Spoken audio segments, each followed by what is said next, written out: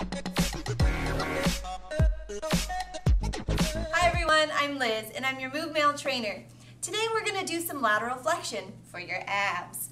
So what I want you to do is take both hands and bring them up to your head, nice and light here, and stand up as tall as you can in your torso.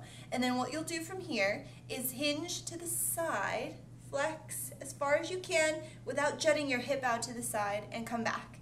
So bend sideways and return, and of course you can do this to either side. Make sure when you get back to the center that you're still really, really tall in your torso. You're going to feel that in your obliques. So that's lateral flexion. Keep checking your mail, keep moving.